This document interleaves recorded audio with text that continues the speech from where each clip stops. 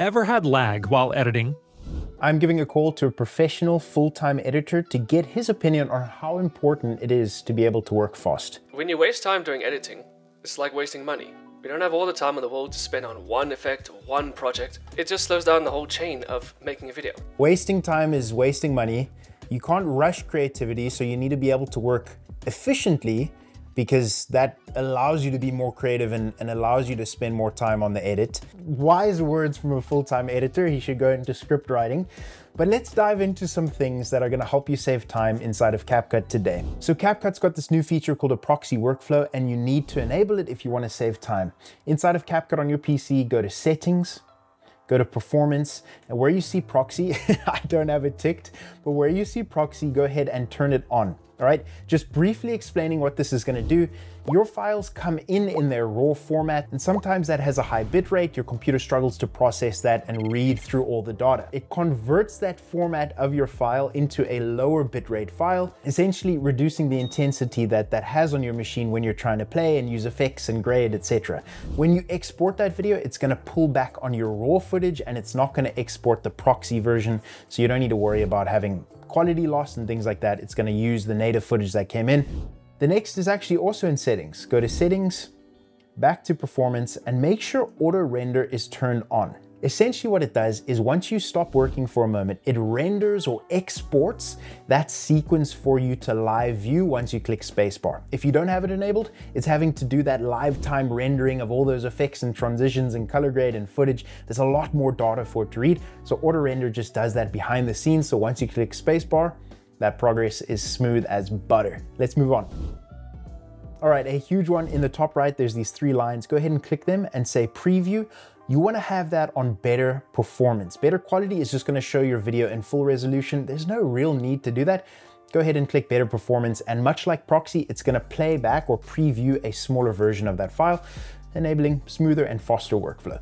This next one is using presets. Please, I see so many people download a preset, download a sound effect, and then just delete it right after that project. Don't. This is an example of my presets. I have tons, a gig of sound effects. If we just go into different ones, you can see there's folders on folders, and these are all presets from really just years of editing and downloading an element and being able to save it. Now, the important thing here is your file structure. Make a folder on your computer where you save your creative elements, have different folders for video effects, for sound effects, for music, for LUTs, for logo animations, graphics, etc.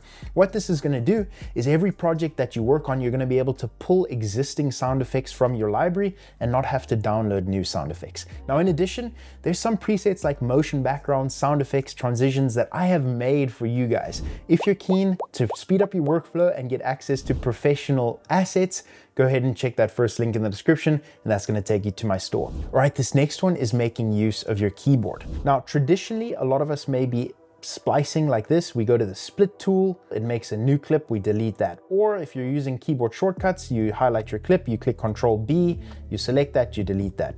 There's a much faster way to do this. You can see that my best portion of the clip, or when I start speaking, happens there, so I know I need to cut right before. Highlighting my clip, I just click Q, and that's going to delete everything before my point.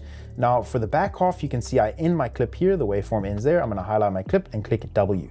So it's just a lot less inputs when you're doing hundreds of B-roll clips that you need to sort through and find the best portions for. Using your Q and W keys are going to save you a ton of time. So this next one is scrubbing through or previewing your footage back in double speed. Now, this is a personal request from someone who edits all of their own YouTube videos. He feels like when there's super long takes, having to sit and watch the footage back in normal time can take so much time. So this literally can double your time saving, all right?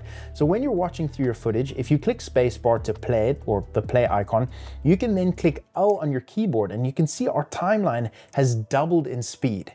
So we're essentially able to watch our footage back in double speed. And again, if I click it one more time, now it's 4 times faster. So we're able to scrub through a lot faster. It's just a great way. You can still hear your audio when that happens. It's just obviously twice the speed, but it's a great way to move through your footage at double the speed. You can make a preset from CapCut and apply that to every single project. The worst thing is having 100 clips and having to color grade them all individually, all right? This mitigates that. So you can see on this top clip here, I've just quickly applied a LUT, some saturation, exposure, contrast. The footage and the image looks terrible. This isn't what I would do for the grade. This is just for reference sake. But once you're happy with your grade on your footage, all you need to do is go save as preset. What that's gonna do is in your adjustment tab, there's an adjustment drop down, go to presets. It's gonna upload that preset into your space, okay? From here, we have the option to click plus, and you have a new adjustment layer added to your timeline. Now, obviously you're not gonna add duplicate color grade to the clip we've just done. So here is an ungraded clip, and if I drag that adjustment over to that ungraded clip, you can see that our image actually looks really nice now. So it's applied that LUT, and it's maintained all those values that we used from the previous grade. A great way to just have a grade and you can apply it to every single clip automatically. And what's even cooler is it doesn't matter what project you're in, you can create a new project, follow the same adjustment to presets, and you're gonna be able to find that adjustment that you just did.